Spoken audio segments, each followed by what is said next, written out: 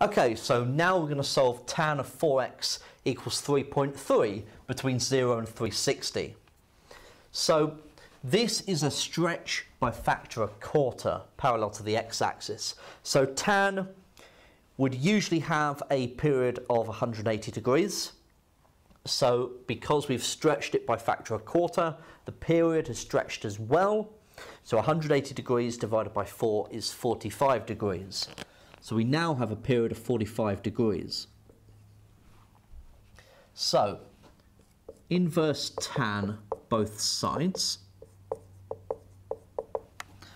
So inverse tan of 3.3 is 73.1 degrees to 3 sig fig. Okay, now let's sketch tan.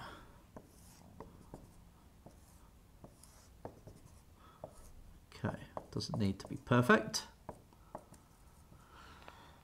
Now this is between 180 and from 0 to 360. So 3.3 is up here. Okay, so we can get our first solution there, 73.1. We can get the next solution by adding on 180.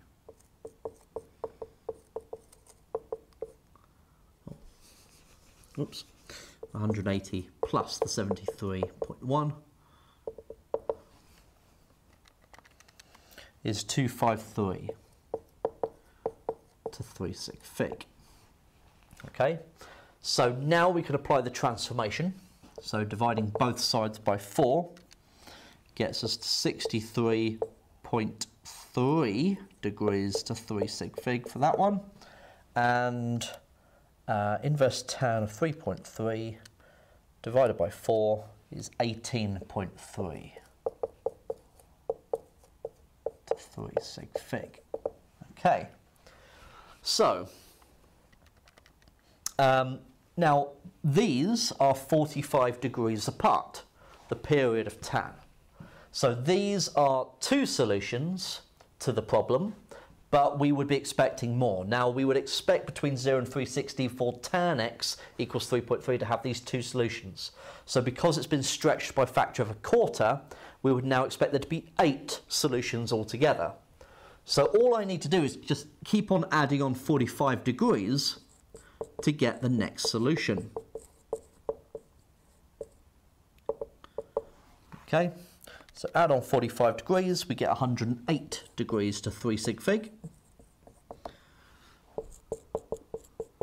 Then add on another 45, we get 153. Then add on 45. 198. I guess I could do this without the calculator, but you know, long day. 243.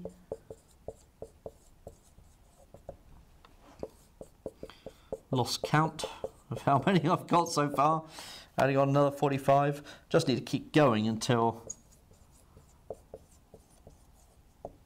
I can't go any further, or I go past 360. This will be the last one, I think. 333 degrees to 3 sig fig. Right, so what have we got? 1, 2, 3, 4, 5, 6, 7, 8. So there are 8 solutions. So we have 18.3 degrees, 63.3 degrees, 108, 153, 198, 243, 288, and 333. And they are the 8 solutions that solve the original problem.